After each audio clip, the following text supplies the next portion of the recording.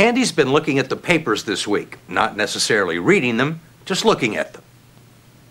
I've been working in this same office for 30 years now, if you can call this work. We get 8 newspapers every day, and I keep them where they're easy to get at. We get the New York Times, the Daily News, the New York Post, the Washington Post, the Wall Street Journal, USA Today, Newsday, and the New York Observer. I don't read all of them, I just get them. We figured it would take anyone a couple of days to read just one edition of the New York Times, so if you read all of it, you'd get behind every day when another paper came before you'd finish the one that came the day before.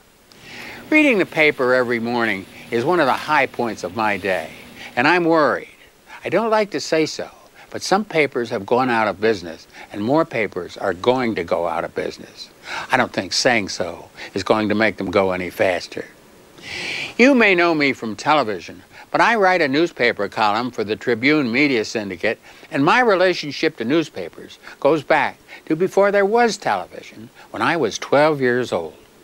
I loved newspapers then, and I love them now. I used to deliver 27 newspapers near our house in Albany.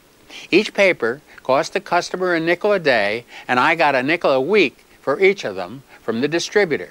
So I was making $1.35 a week. Not bad. I don't want CBS to hear this because they'd probably think that was about right.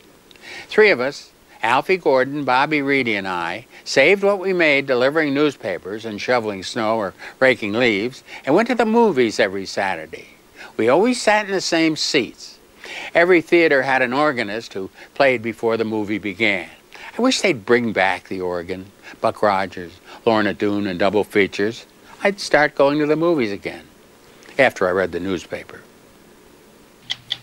I'm Steve Croft. We'll be back next week with another edition of 60 Minutes.